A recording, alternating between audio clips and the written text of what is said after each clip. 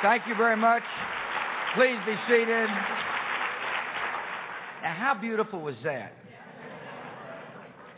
From being a homeless mother of two to introducing the President of the United States.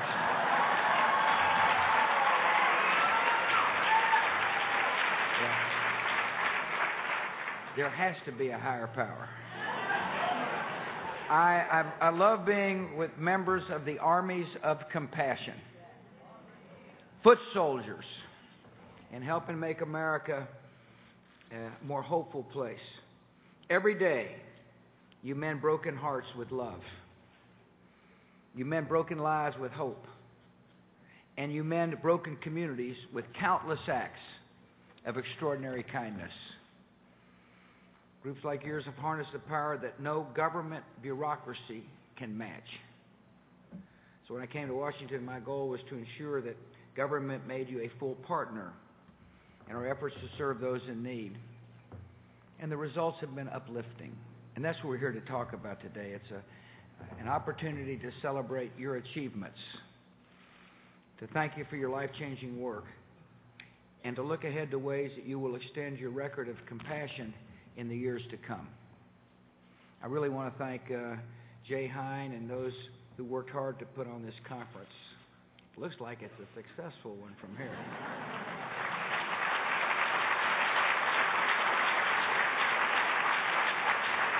I'm honored that members of the administration have come. The Attorney General, Judge Michael Mukasey. Mr. General, thanks for coming. Secretary Ed Schaefer, Department of Agriculture. Secretary Carlos Gutierrez, Department of Commerce. Director John Walters, Office of National Drug Control Policy. Thank you all for taking time to be here.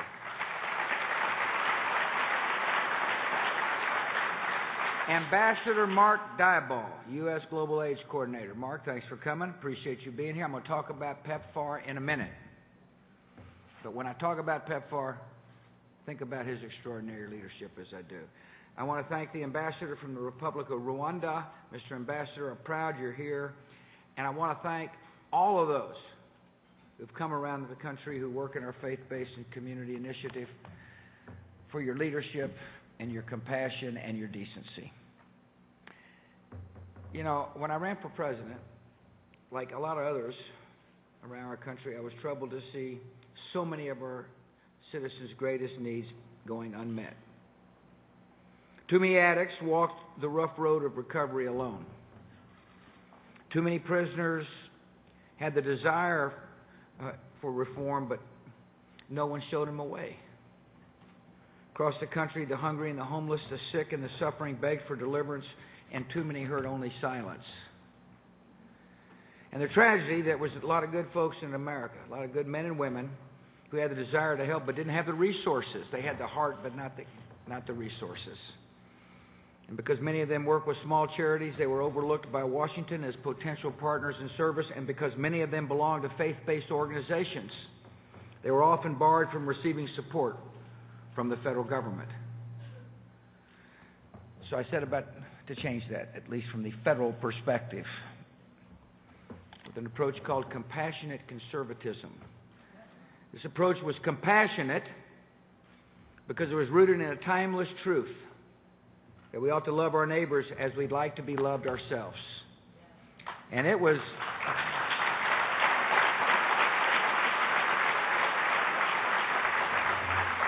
conservative because it recognized the limits of government. Bureaucracies can put money in people's hands, but they cannot put hope in a person's heart. Putting hope in people's hearts is the mission of our nation's faith-based and community groups. And today, we're going to herald some of the results of the collective work of compassionate Americans. To me, it does not matter if there's a crescent on your group's wall, a rabbi on your group's board, or Christ in your group's name. If your organization puts medicine in people's hands, food in people's mouths, or a roof over people's heads, then you're succeeding.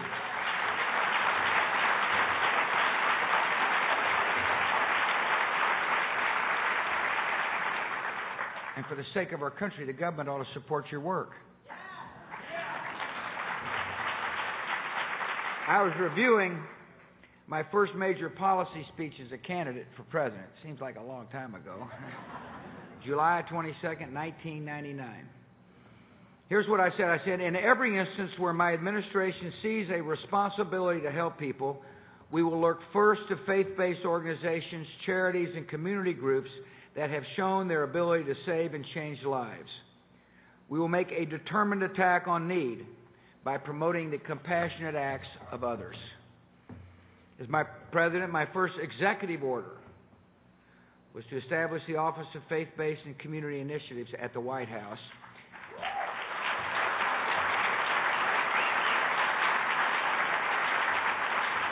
And my next one led to the creation of faith-based and community offices at 11 federal agencies. These offices were tasked with this new mission to lower the legal and institutional barriers that prevented government and faith-based groups from working as partners, and to ensure that the armies of compassion played a central role in our campaign to make America more promising and more just.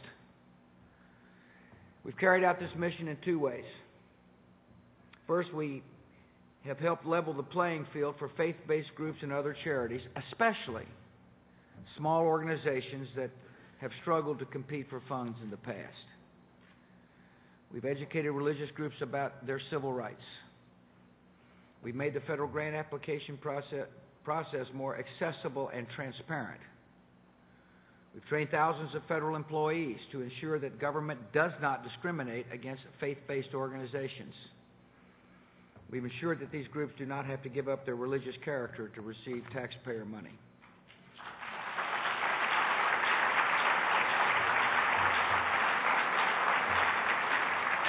With these steps, we followed a principle rooted both in our Constitution and the best traditions of our nation. Government should never fund the teaching of faith, but it should support the good works of the faithful.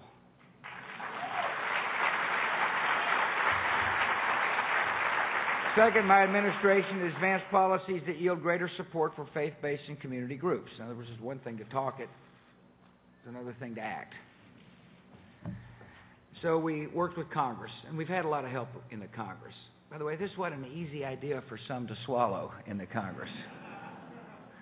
And yet we did have good help. We amended the tax code to provide greater incentives for charitable donations, and we established what's called the Compassionate Capital Fund to help faith-based and community groups operate more efficiently and secure additional funding from the private sector. This year we launched what's called the Pro Bono Challenge, a 3-year campaign to encourage corporate professionals like accountants and lawyers to share their time and expertise with groups such as yours.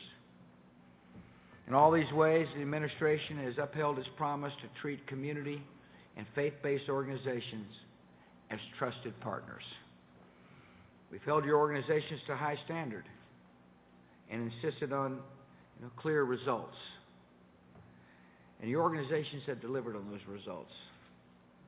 You've helped revolutionize the way government addresses the greatest challenges facing our society. I truly believe the faith-based initiative is one of the most important initiatives of this administration.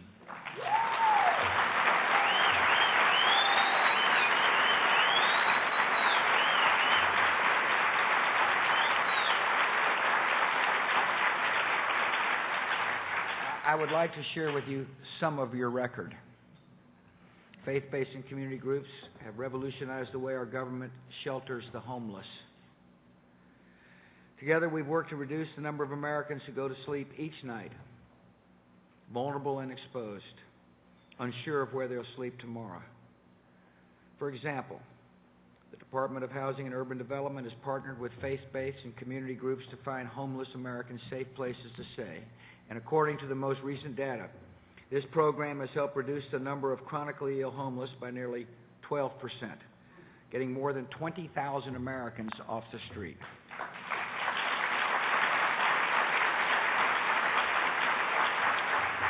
Faith-based and community groups have revolutionized the way we help Americans break the chains of addiction. Through our Access to Recovery program, we provide addicts with vouchers that they can redeem at treatment centers of their choice. So far, Access to Recovery has helped approximately 200,000 addicts along the path to clean lives.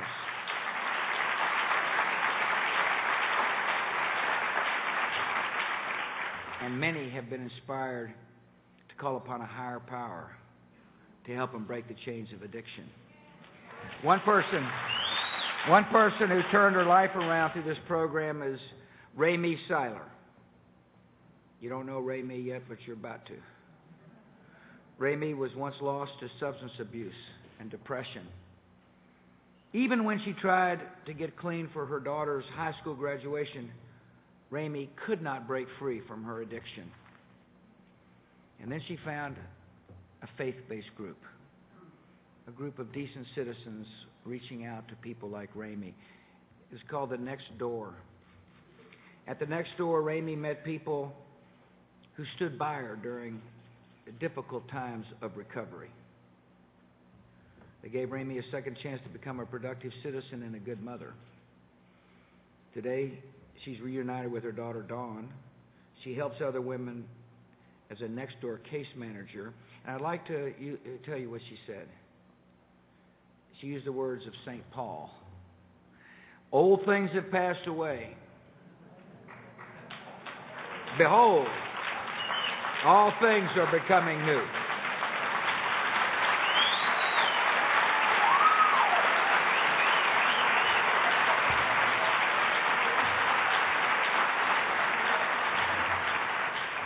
Ramey is with us today with a Vanderbilt sophomore, her daughter Dawn. Ramey, where are you? There they are.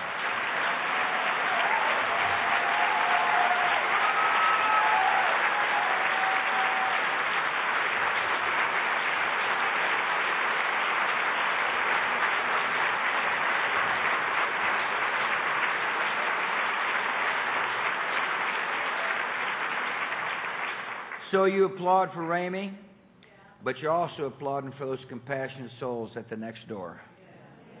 Faith-based community is... Our faith community is doing a fantastic job of saving lives. Faith-based and community groups have revolutionized the way our government helps the children of prisoners. It's hard to imagine what it's like for a child to have to enter a prison gate just to get a hug from a mom or a dad. Government can't hug these kids, but it can support caring mentors who do. Through our Mentoring Children of Prisoners program, we've joined with faith-based and community groups to match nearly 90,000 children of prisoners with adults who offer love and guidance and a positive example. Faith and community groups have revolutionized the way our government gives prisoners across America a second chance. In the past, government frequently ignored groups like yours in its efforts to help former prisoners become productive citizens. Like it just didn't enter people's minds that faith-based and community groups could actually help change lives. Yet through the Prisoner Reentry Initiative that we created in 2004, we've enlisted faith-based and community groups to help provide services like job placement and mentoring programs for thousands of former inmates. Really what we did is help them find love. And the work has made a huge difference. Nationwide, 44% of prisoners are rearrested within a year of their release. Yet among prisoners that have been helped by people like people in this room, the number is 3 times lower, just 15%.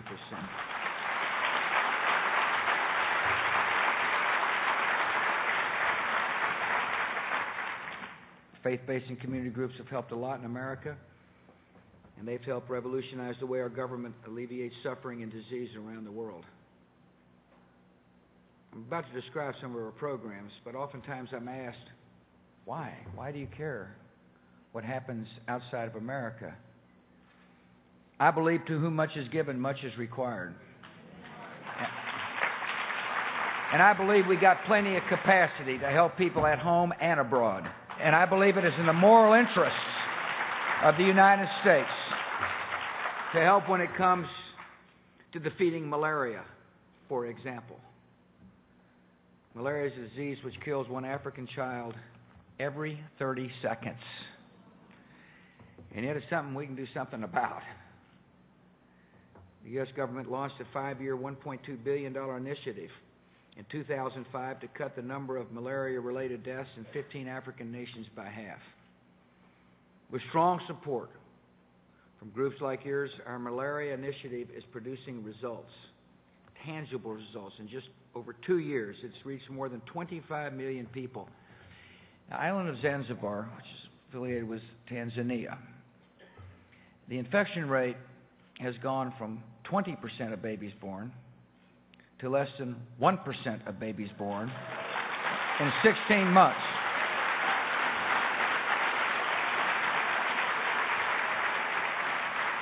The organizations about which I'm talking today are vital to the Emergency Plan for AIDS Relief, known as PEPFAR. We got to give everything initials in Washington. We launched this program in 2003. This is a program that Ambassador Diebold runs so effectively. We launched this program in 2003. When we launched it, there was about 50,000 people in sub-Saharan Africa that were receiving antiretroviral treatment for HIV/AIDS.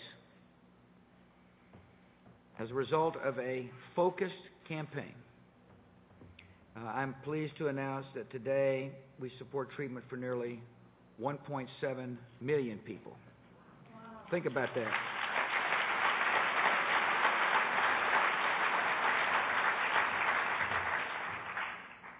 And one of the beautiful things about this initiative is that we're saving babies. To date, PEPFAR has allowed nearly 200,000 African babies to be born HIV-free.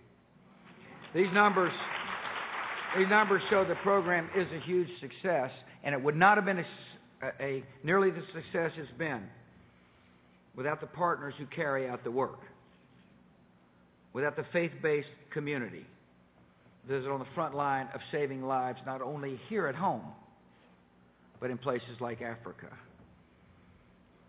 You know, it's been amazing to watch this experience.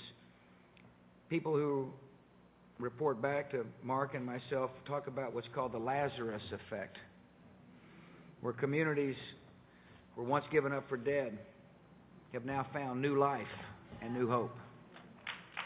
I traveled to, we had a fantastic trip to Africa. Laura and I went, and the outpouring of love for the American citizens is great. I mean, it is such an honor to represent our country and to see the hard work of the American citizens and the generosity of the American citizens paying off in the smiling faces that line the road.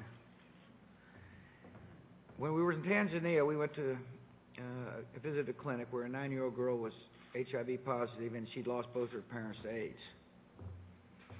And for the last year, Catholic Relief Services have been helping the girl. And her grandmother said this: as a Muslim, I never imagined that a Catholic group would help me like that. And she went on to say, I'm so grateful to the American people. The United States Senate must follow the lead of the United States House and reauthorize this vital program.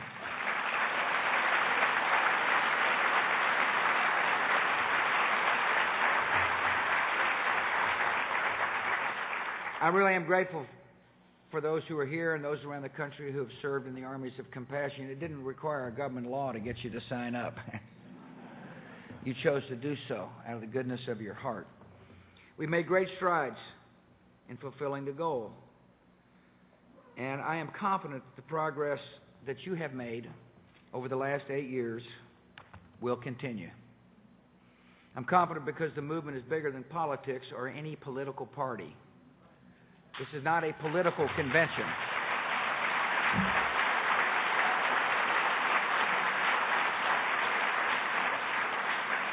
This is a compassion convention.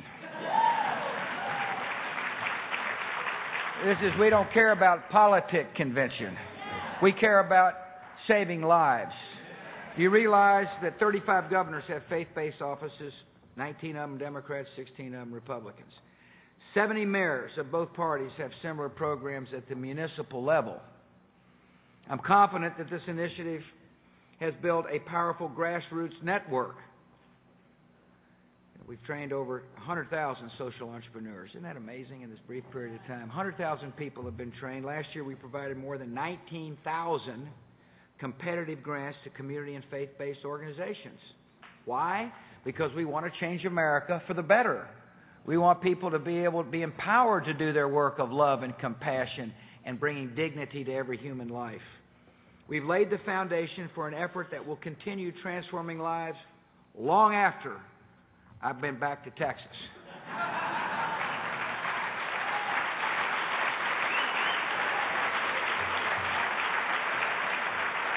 I am confident about the power of this program because the initiative has tapped into the compassionate spirit of America. Over the past 7 years, more of our fellow citizens have discovered that the pursuit of happiness leads by following the path of service.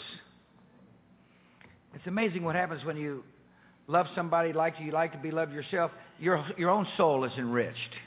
More citizens are understanding that by serving, you serve yourself. Americans have volunteered in record numbers. 60 million people have volunteered in America this year. Nearly a third of them through faith-based groups. It's an amazing statistic, isn't it? It really speaks to the great beauty of our country. I'm confident because I know how easily the compassionate spirit can spread.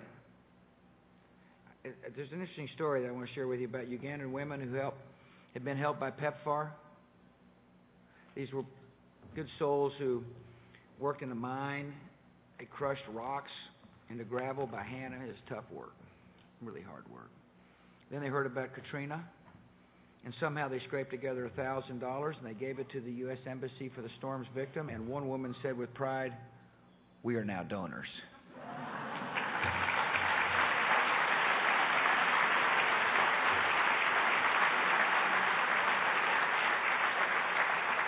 And I'm confident above all because I know the character of the men and women gathered in this hall. In your countless quiet acts of grace, you serve the highest ideals of our nation. These are the ideals that preserve America as the beacon of hope, the great light of freedom. A few years ago, I met a young guy named Elijah Onyet. Elijah was a little boy, and his village was bombed during Sudan's civil war. He lost both his parents, and he spent years wandering from one refugee camp to another. Eventually, he resettled in Virginia thanks to a partnership between a faith-based group and the State Department. Once Elijah arrived, a local Catholic charity found him a place to call home. He came to a foreign soil after wandering in refugee camps, and he found some love. He enrolled in high school. Just last month, he graduated from college. He's landed his dream job. The boy who grew up with a lot of electricity or running water is now a mechanical engineer. Elijah, where are you? There he is, right there.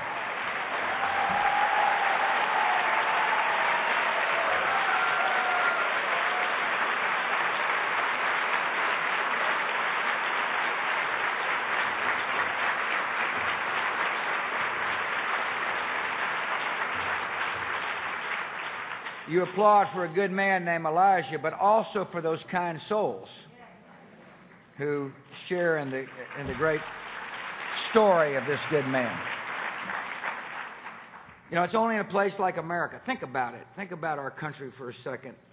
Could a life nearly extinguished by hate be restored by love and compassion?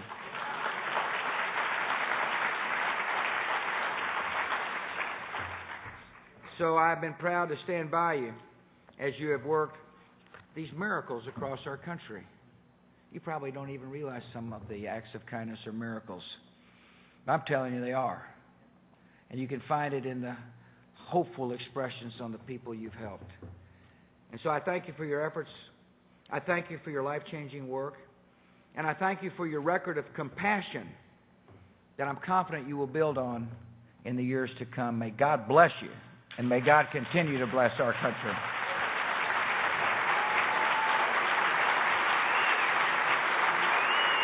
Thank you all.